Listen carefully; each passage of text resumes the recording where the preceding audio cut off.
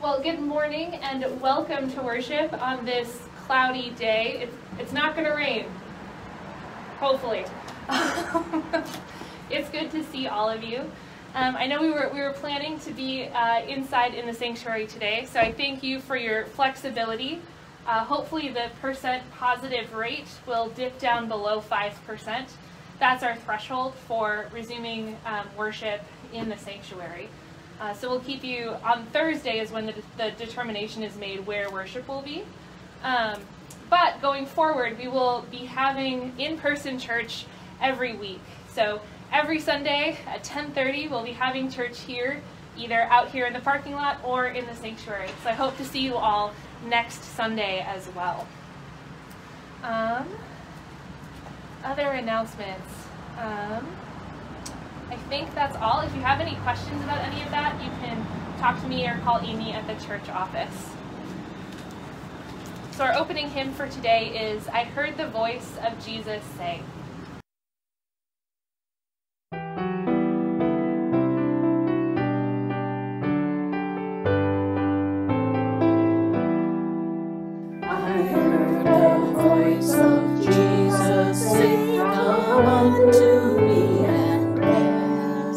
Lay down, unweary one, lay down your head upon my breast.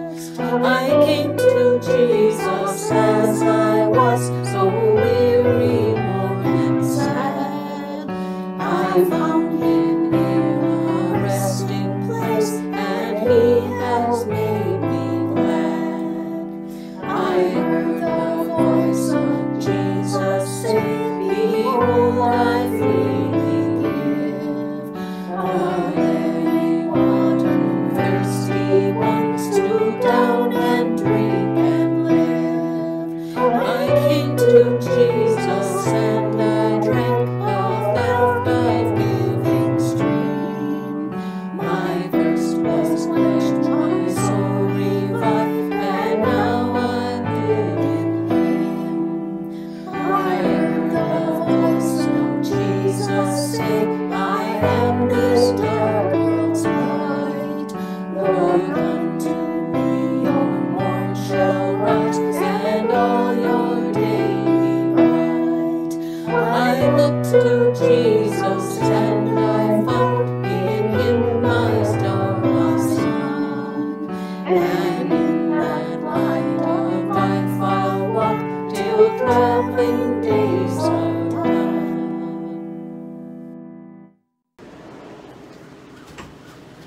Alleluia! Christ is risen.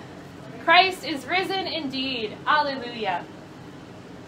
Refreshed by the resurrection life we share in Christ, let us give thanks for the gift of baptism, for these waters where you make us new, leading us from death to life, from tears to joy. We bless you, risen Christ, that your Spirit comes to us in the grace-filled waters of rebirth. like rains to our thirsting earth, like streams that revive our souls, like cups of cool water shared with strangers. Breathe your peace on your church when we hide in fear. Clothe us with your mercy and forgiveness. Send us companions on our journey as we share your life. Make us one, risen Christ. Cleanse our hearts. Shower us with life. To you be given all praise, with the Holy Spirit, in the glory of God, now and forever. Amen. Let us pray together the prayer of the day. Holy and righteous God, you are the author of life, and you adopt us to be your children. Fill us with your words of life, that we may live as witnesses to the resurrection of your Son, Jesus Christ, our Savior and Lord, who lives and reigns with you and the Holy Spirit, one God, now and forever. Amen.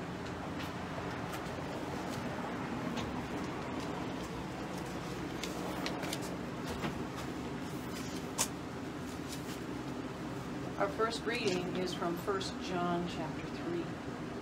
See what kind of love the Father has given us, that we are called children of God, and we are.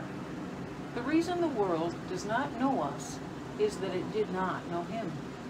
Beloved, we are God's children now. What we will be has not yet been revealed. What we do know is this: when he is revealed, we will be like him, that we will see him as he is. And all who have this hope in him purify themselves, just as he is pure. Everyone who creates sin also creates lawlessness. Sin is lawlessness. You know that he was revealed so that he may take away sins, and in him there is no sin. Everyone who abides in him does not sin. Everyone who sins has not seen him or known him. Little children, do not let anyone deceive you. The one doing righteousness is righteous, just as he is righteous. The word of the Lord. Thanks be to God.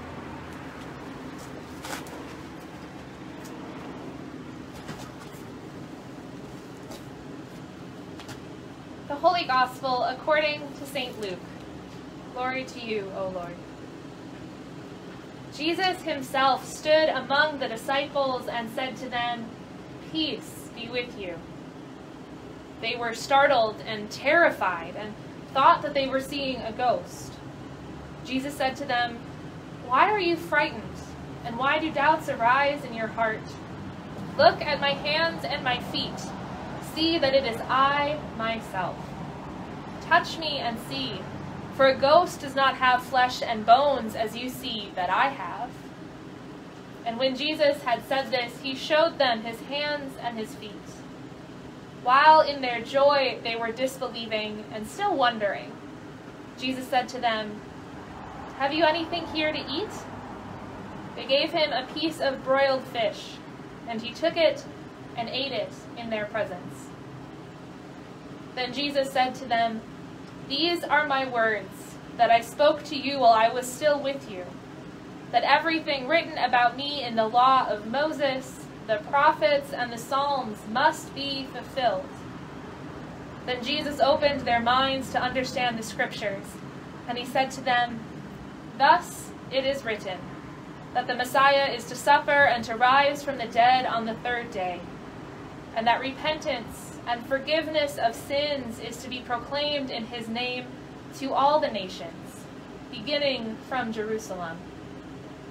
You are witnesses to these things." The Gospel of the Lord. Praise to you, O Christ.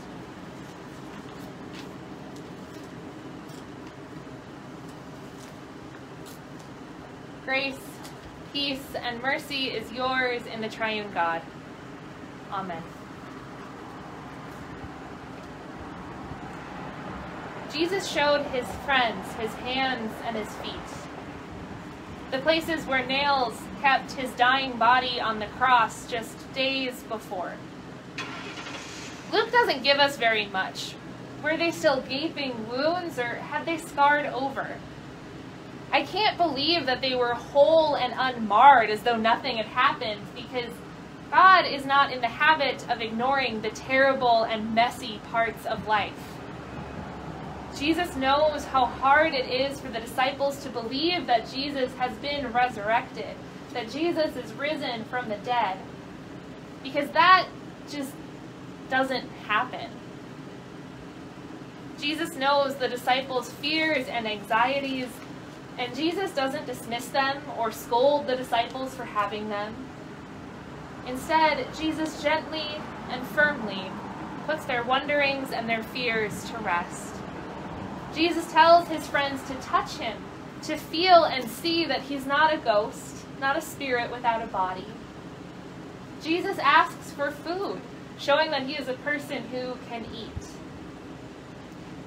Probably also because he was hungry, because the Last Supper had been a few days before. Stomach filled and fears quieted, Jesus does what he has always done, teaching, explaining things to his followers and disciples that they don't quite understand, because there is always more, behind, beneath, and under the mysteries of faith and the presence of God in our lives. Jesus reminds the people gathered that day that they are witnesses to what has happened and what will happen. These people, in this place and this time, who have seen the risen Jesus, who have heard his words, seen his miracles, whose hearts have been touched by the truth and love and grace that Jesus shared, these people are now being called out into the world to tell others and to do what Jesus did.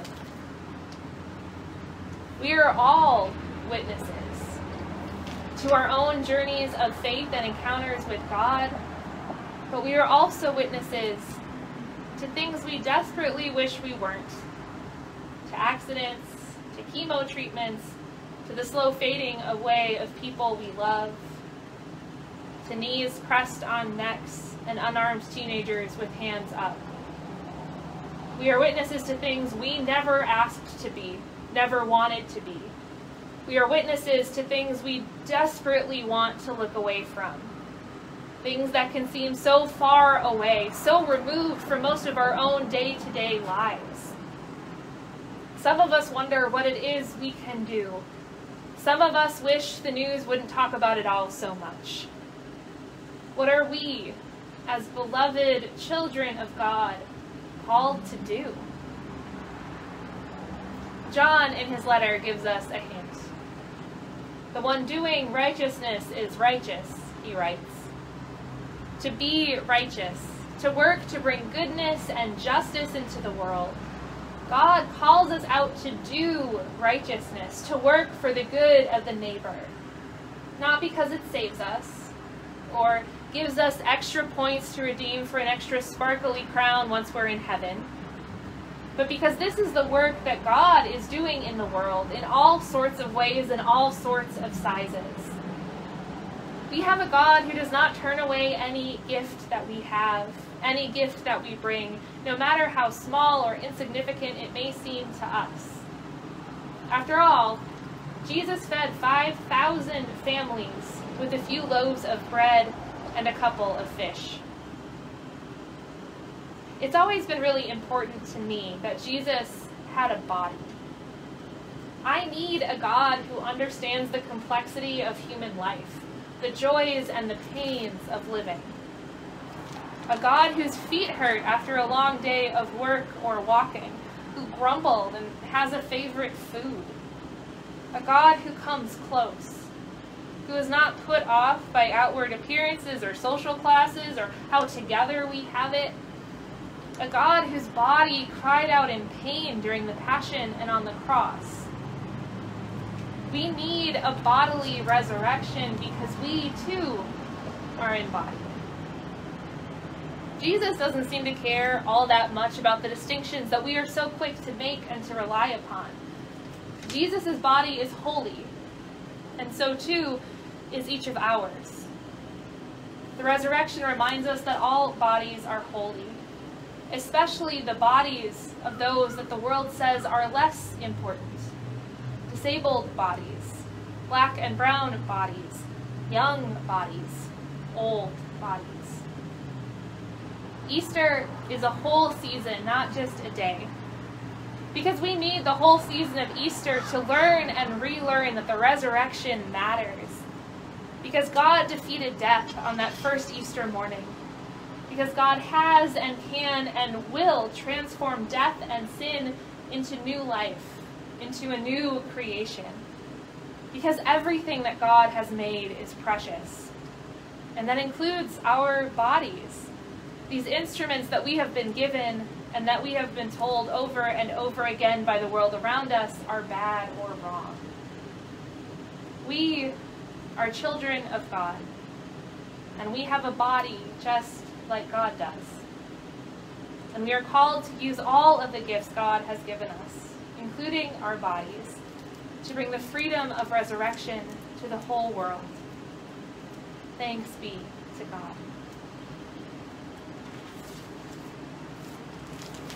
As most of you know, we lost our beloved organist, Elaine Beach, this past week. And so for some special music before we continue on with our service, we have 2 short songs that Elaine recorded for us to use on our online services. So we'll play those now as we remember Elaine.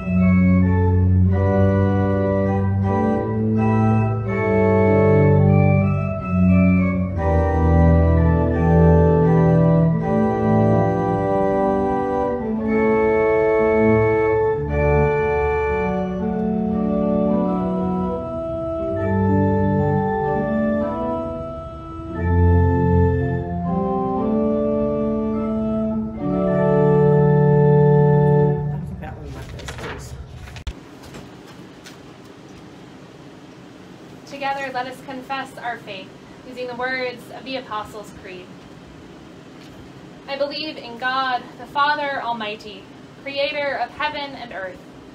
I believe in Jesus Christ, God's only Son, our Lord, who was conceived by the Holy Spirit, born of the Virgin Mary, suffered under Pontius Pilate, was crucified, died, and was buried.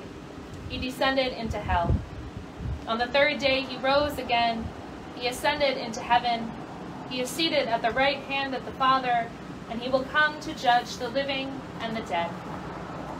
I believe in the Holy Spirit, the Holy Catholic Church, the communion of saints, the forgiveness of sins, the resurrection of the body, and the life everlasting. Amen.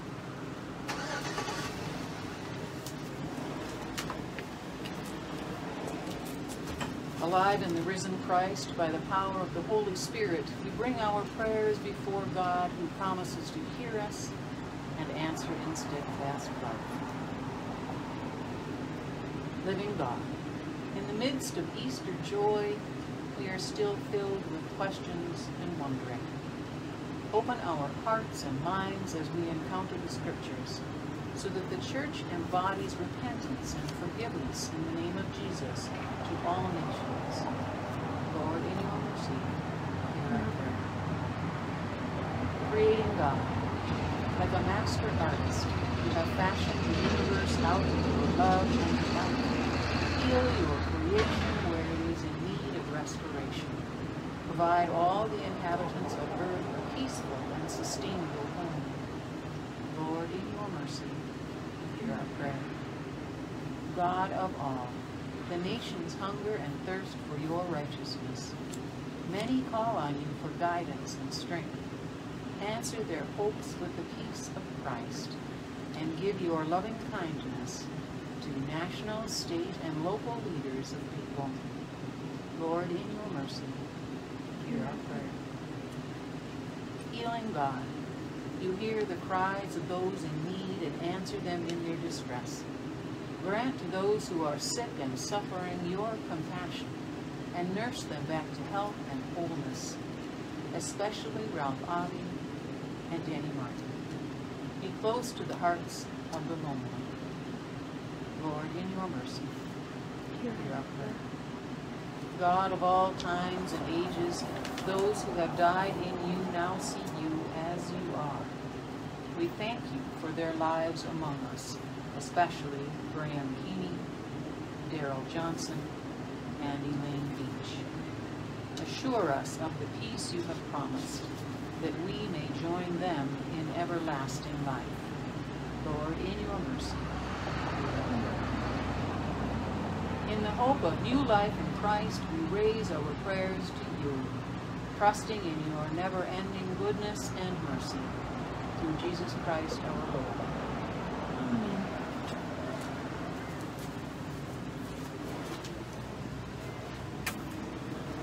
I invite you to prepare your communion elements.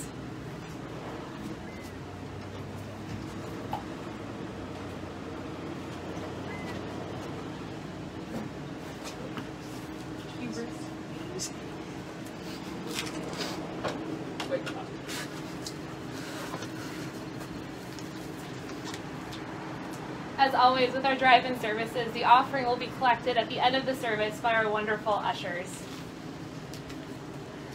Let us pray. God of love, you called us beloved children and welcome us to your table. Receive our lives and the gifts we offer.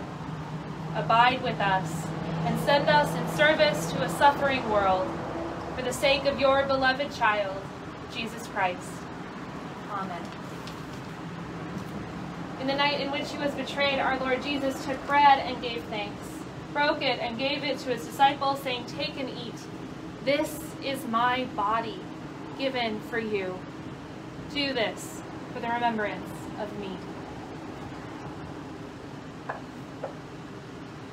Again, after supper, he took the cup, gave thanks, and gave it for all to drink, saying, "This cup is the new covenant in my blood, shed for you and for all people, for the forgiveness of sin.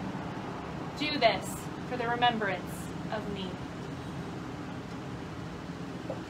Gathered into one by the Holy Spirit, let us pray as Jesus taught us. Our Father, who art in heaven, hallowed be thy name. Thy kingdom come, thy will be done, on earth as it is in heaven. Give us this day our daily bread, and forgive us our trespasses, as we forgive those who trespass against us. And lead us not into temptation, but deliver us from evil. For thine is the kingdom, and the power, and the glory, forever and ever. Amen. The table is set. These are the gifts of God for the people of God, and all are welcome. So I invite you to take your wafer. This is the body of Christ, given for you.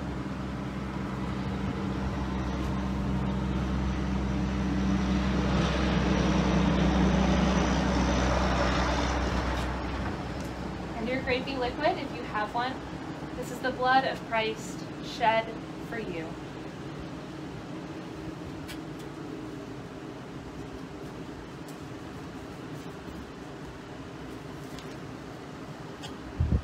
And may the body and blood of our Lord Jesus Christ strengthen you and keep you in faith. Amen. Let us pray. Wellspring of joy, through this meal you have put gladness in our hearts. Satisfy the hunger still around us, and send us as joyful witnesses, that your love may bring joy to the hearts of all people. Through Jesus Christ our Lord. Amen. May our glorious God grant you a spirit of wisdom to know and love the risen Lord Jesus. The God of life, Father, Son, and Holy Spirit, bless you now and forever. Amen. Our closing hymn today is Great is Thy Faithfulness.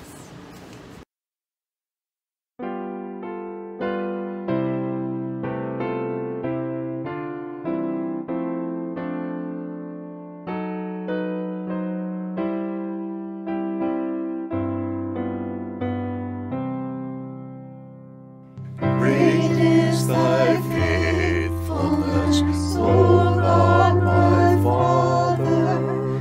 There is no shadow of turning with thee. Thou changest not, thy compassions they fail not. As thou hast been, thou forever wilt be. Great is thy faithfulness, great is thy faithfulness. Morning by morning, new mercies I see. All I have needed, thy hand hath provided. Great is thy faithfulness, Lord, unto me. Summer and winter and springtime and harvest, sun, moon, and stars in their courses above, join with all nature in manifold witness to thy great faithfulness, mercy, and love. Great is thy faithfulness, great is thy faithfulness. Morning by morning, new mercies I see. All I have needed, thy hand hath provided. Great is thy faithfulness, Lord, unto me. Pardon for sin and a peace that endureth, thine own dear presence to cheer and to guide, strength for today and bright hope for tomorrow. Blessings all mine with 10,000 beside. Great is thy faithfulness, great is thy faithfulness. Morning by morning, new mercies I see. All I have needed, thy hand hath provided. Great is thy faithfulness, Lord, unto me.